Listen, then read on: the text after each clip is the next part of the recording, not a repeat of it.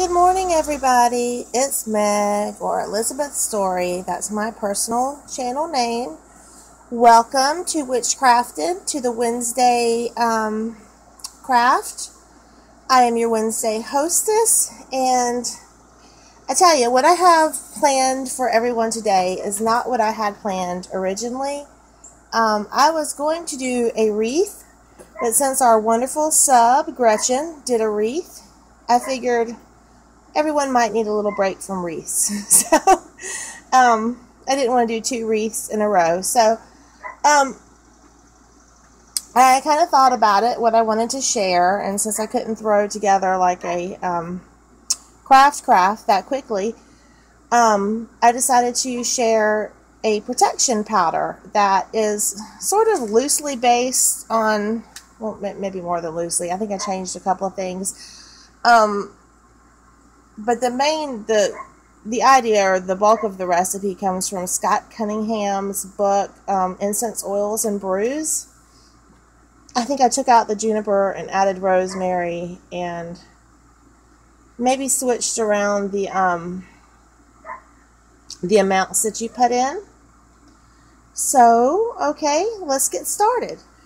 You will need a mortar and pestle. You will need a large bowl, which I'm sure everybody has all these things. Dillweed. Oh no, woo-woo. And a cat. I'm just kidding. The cat isn't necessary. Frankincense. Dragon's blood. Salt. I have sea salt, but it doesn't have to be sea salt. Sandalwood. Cumin. Mugwort, and some sort of stone. If you want to do it like I do it, you don't have to put a stone or a crystal in there. I use tiger's eye. You could use just a plain quartz crystal and charge it for whatever intention you're going to do. But this is a protection powder. So let's get started. So I'm going to make, you're going to need a container to put your powder in. I'm probably going to make a fairly good bit, so I'm going to use a large bottle. Okay, so I'm going to start with the resins. So I'm going to take some dragon's, I love dragon's blood. Who doesn't love dragon's blood, right? Look at those chunks of dragon's blood. So I'm probably going to do three big chunks of that, and I don't know why I'm putting it in my bowl instead of my mortar and pestle. So let's move this for a moment. Okay, so we're going to ground this up.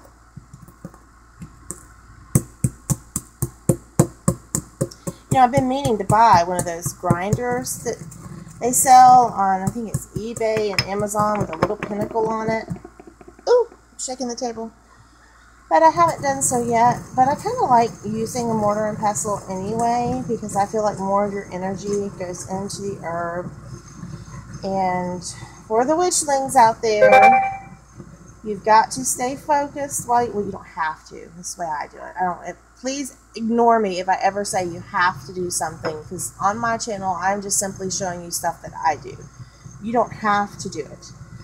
And my way is not necessarily the right way or the only way. But I put my energies into it. I think about protection for whatever this is going to be used for. Okay, so that's nice and ground up. Yay! Okay.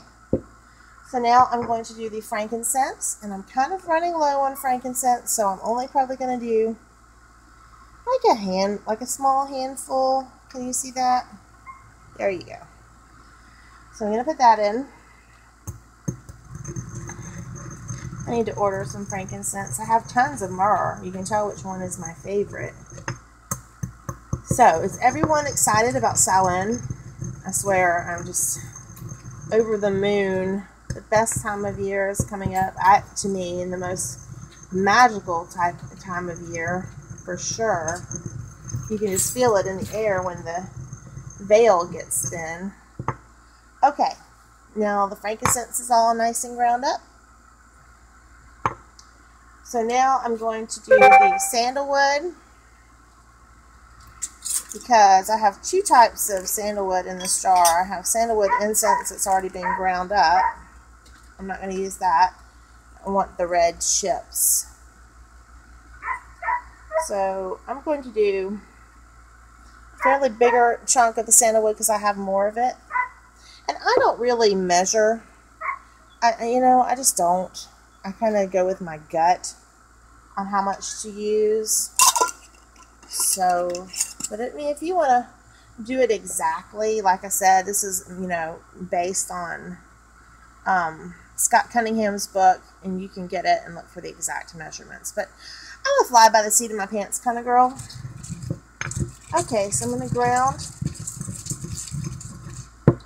the sandalwood up. I hope I'm not shaking y'all too bad, and this is going to be kind of harder, these little chips. And my cat, Rue, is destroying my building while I do this, but that's okay, I reckon. Okay, so this is going to take a little while to do right here.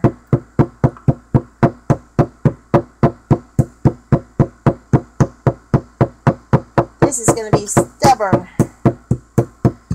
So, Gretchen's wreath yesterday was pretty awesome. I think we've had a great week of crafts on witchcrafting. I'm completely honored to be, for so many wonderful and creative souls to have joined me on this channel. Okay. These chips are being little boogers. Alright, I think I've got it as good as it's going to get for the purpose of this video. I don't want the whole video for y'all to be sitting there watching me grind stuff. I can always do it more later. Okay, so what I'm going to do, because I want kind of a lot of this, and the bulk of it can't be all resins because, resins are kind of expensive. So I'm going to do three big handfuls of salt.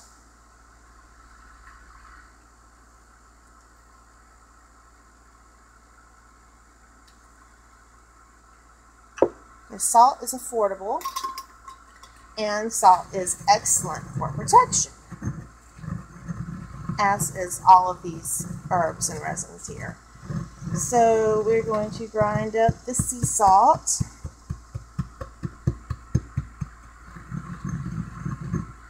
Okay, I think I'm just going to go through the list of things and fine tune it after the video's over, so y'all aren't just watching me grind. Okay, so my mortar and pestle is getting kind of full. So I'm going to pour this into my bowl and work on the other ingredients. And I've got one of those clay, let me show it to you, bowls where I can really use the pestle in here too if I need to. And isn't that cool? See the designs? I found that in a thrift store. Okay, so next we're going to do cumin. And I'm going to do 3 sort of small handfuls of cumin.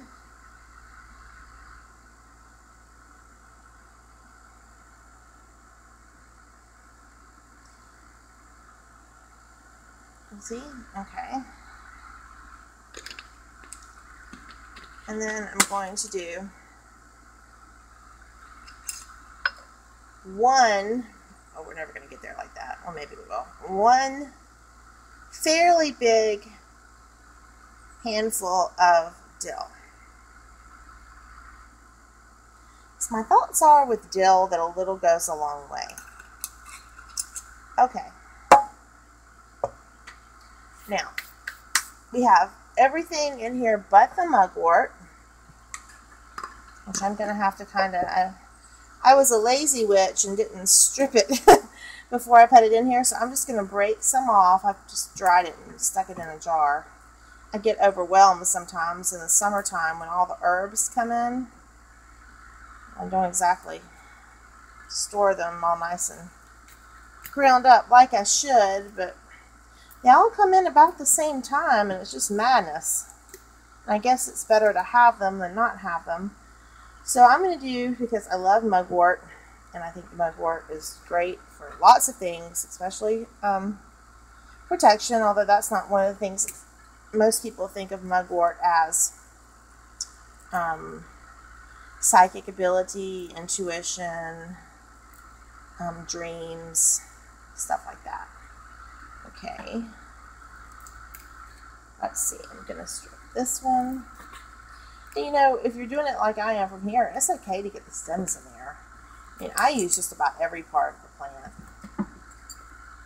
I mean, the stems have the same properties. Okay. I think that's good with the mugwort.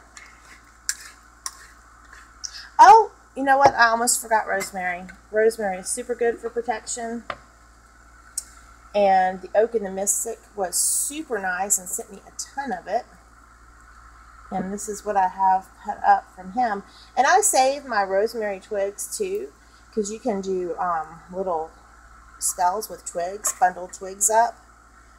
Whatever number is good for your spell or you feel like with your intuition. And put a little petition paper in it. And a piece of twine, a ribbon to tie around it that also fits with your what you're asking for. And toss it in the fire. It's a great little spell, so I save those. Alright, so we get some rosemary in there.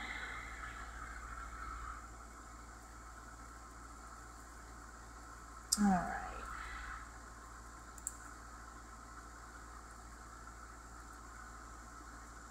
Okay. And, you know, just use your intuition. I'm breaking this apart, so it's not like I can kind of pick a number, really. So, you know, I always ask the goddess to guide me when I'm doing stuff like this. Okay, I think we're good. So now I'm going to work on this. And because they're plants, it's going to take a while.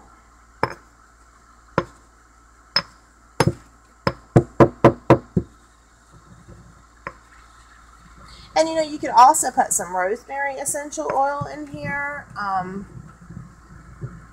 If you had some, that would be good. Or even frankincense or myrrh. I don't have any of those essential oils because they're too expensive. Okay. Like I said, I'm going to grind this up really good later. That'll be my chore after this video is done. But mix everything up. If you had to do 2 mortar and pestles, now you wouldn't have to if you weren't making a ton of it, you know. But mix this up, and here's where you would enchant your herbs, bless them, pray over them, say your spell, whatever you've got, however you normally do it, this is where you would do that. And what I'm going to do, before I put the herbs in, and these aren't ground up all the way, let me show you kind of idea what it looks like. The sandalwood gives it a almost a pinkish peach tint, and I'll get that all ground up later. I'm going to put,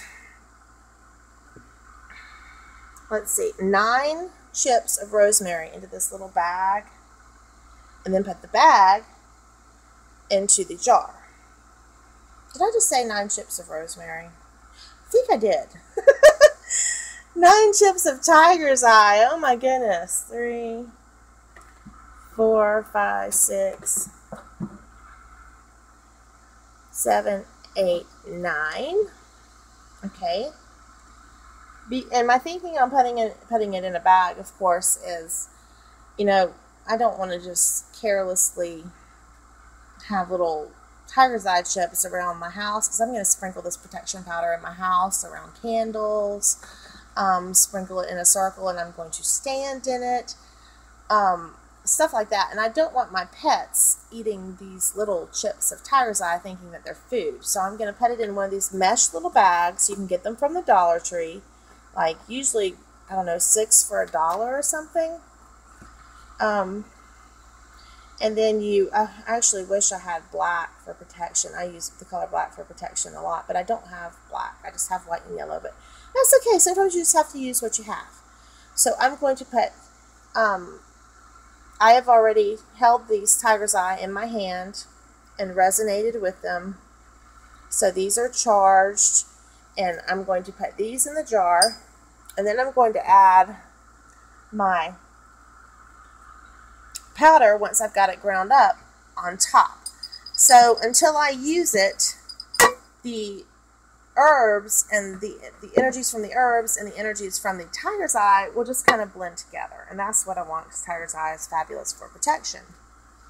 Okay, so that's it. That's pretty much all you have it. You know, like I said, you could keep going, add essential oil. You could add, you know, one thought for protection. For me, something that's very holy is dirt from where I used to live in Florida, from the beach there, because it's just my sacred space. I might put some sand in from there. But anything that symbolizes protection to you, you can throw it in there with it. And then, like I said, you know, you just use it. You can use it in other spells that are protection.